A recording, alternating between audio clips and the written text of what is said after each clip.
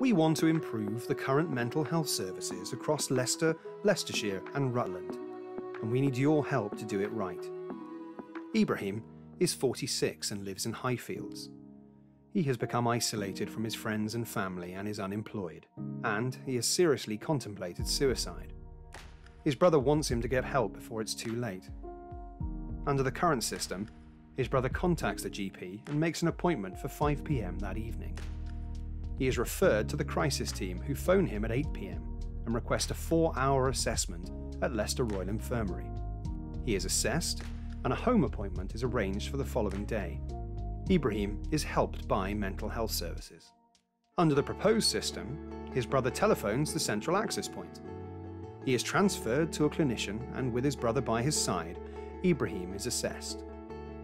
A safety plan is put in place, and a face-to-face meeting takes place within 4 hours at Ebrahim's home. A plan of support is put in place with Ebrahim, and he receives the help he needs to recover. Be part of the change to mental health services in Leicester, Leicestershire and Rutland, and tell us what you think by participating in a consultation.